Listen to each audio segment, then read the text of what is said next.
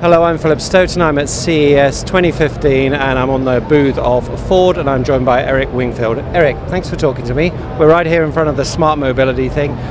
For you guys, smart mobility is about a lot more than cars. I listened to your president and CEO do the keynote. A lot of talk there about the different projects, the different challenges you've got in that area, and kind of how there's an opportunity there to make some changes for the better, which perhaps we don't associate with automotive giants. So tell me how that all works. Tell me what that whole mobility thing means. Well, we're very excited as a mobility company. We think of ourselves as having a role in the choice of people in moving about in their daily lives. And we think that's a very exciting frame to think about mobility.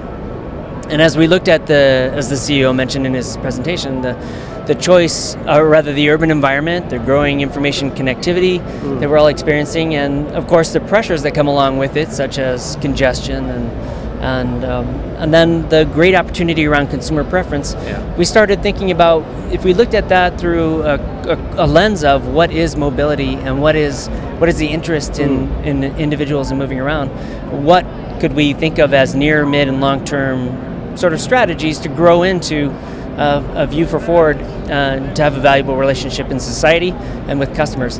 And then in 2014 and 2015, we began to look at how could we set concrete experiments that would begin to test against these relative to our strengths, relative to what we think are interesting mobility questions, and then relative to setting an open dialogue.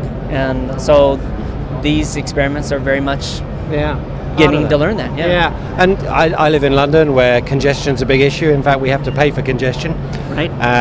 I have a car, but my kids drive it and they don't live in London, so I don't see much of that, and I actually really enjoy using public transport. We have some nice car share options. There's all kinds of stuff going on, and I know you've got experiments happening in Mumbai, in Australia, in Asia, where urbanization is causing these challenges. What's kind of the standout lesson that you've learned in 2014 from these experiments? I think the thing that stands out for me is that this is a really big playground, so to speak, and that mobility has so many interesting tales that you can really rethink the way you engage in that. So being inside of a car company, I'm very excited about the products that we have. You get to that concrete connection to the vehicles and what that means.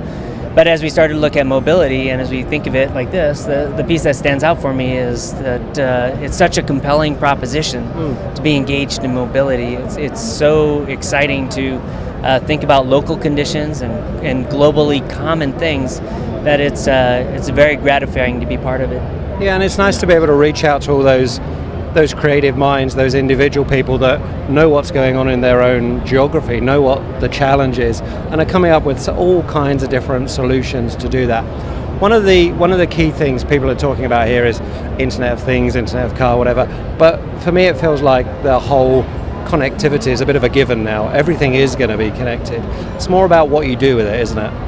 Yeah, very much so, and I think as you see from within these challenges, when you mentioned how do we engage in a global discussion, the challenges were very much about setting out, here's a topic, that, and we'll give you a concrete example of a place where it happens, and then we want to hear what you think is an interesting investment. And so the orange area that you see right here is very much about people that developed apps and how they think of what an interesting mobility issue is.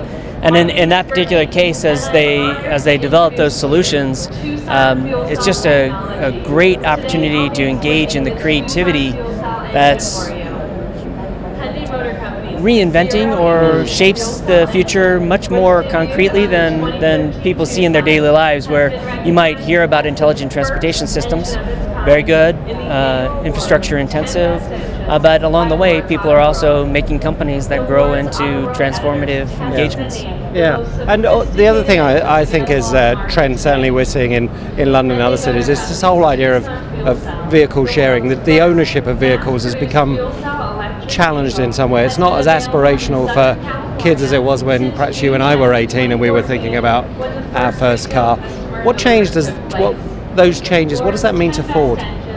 So we're seeing those trends show up in a number of different ways. And so in places like London or in cities like in the United States, like San Francisco and New York, well, we definitely see a change in the demographic of choosing to drive. But in other places of the world, we're seeing a pent-up desire to engage in personal mobility through vehicle ownership. Right. And in the case, we think there's a fit in both places for the shared vehicle, and so user